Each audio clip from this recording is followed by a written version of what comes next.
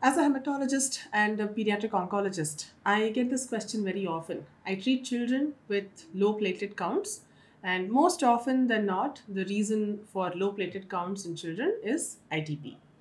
So, ITP, what is ITP? How does it happen? Is it curable? These are questions I've already answered in some of my previous videos.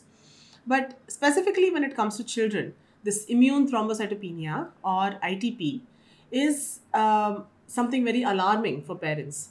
The way it presents, it's usually with low platelet counts, but of course that is often picked up only on testing. But for a for a parent visually, the children will develop either small dots, small red dots on the face, on the chest, on the abdomen, or bruises, which are nothing but bluish patches that happen either on the chest or abdomen or hands, legs, face. Sometimes it can present as random or sudden nosebleed. It can present as spontaneous bleeding from the gums. It can also present as bleeding in the stools or in the motions. This, when you see your child suddenly developing a random rash or bruise or having bleeding manifestations, can be very alarming and anxiety provoking for parents. On the contrary, ITP or immune thrombocytopenia is a very controllable condition.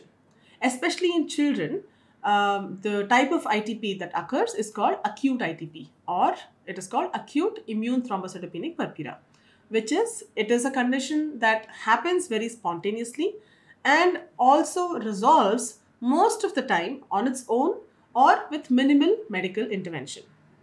So, why does acute ITP happen in children? What is the reason? One of the most common medical deductions or reasons we know is children tend to have a lot more viral infections. So, when they have a significant type of either respiratory viral infection or it could be a skin related viral infection, that triggers their immune system. They're still growing and developing immune system in such a way that it becomes hyperactive, and those antibodies or part of their immune system starts destroying their own platelets.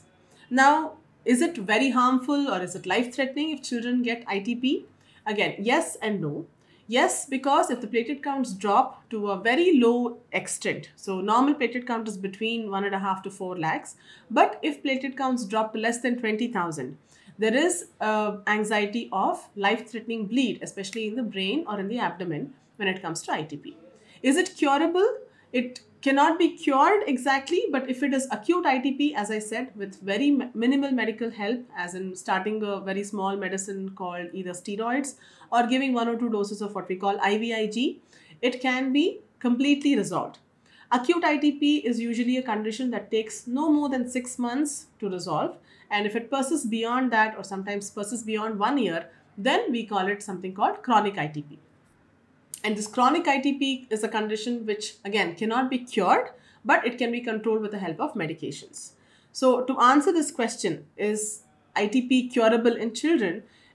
It's as simple as I said, yes and no. It depends on the type of ITP. If it is acute ITP, it tends to cure itself or with minimal medical intervention and observation with regular blood checks and visits to the hematologist.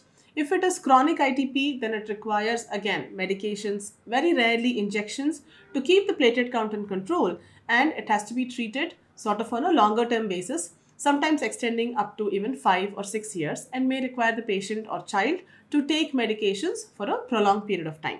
If you have any questions regarding ITP, whether it's in children or in adults or any other blood disorders, please feel free to reach out to me. I'm Dr. Neema Bhat, Hematologist. I work as a consultant in Helios Hematology and Cancer Clinic. Thank you.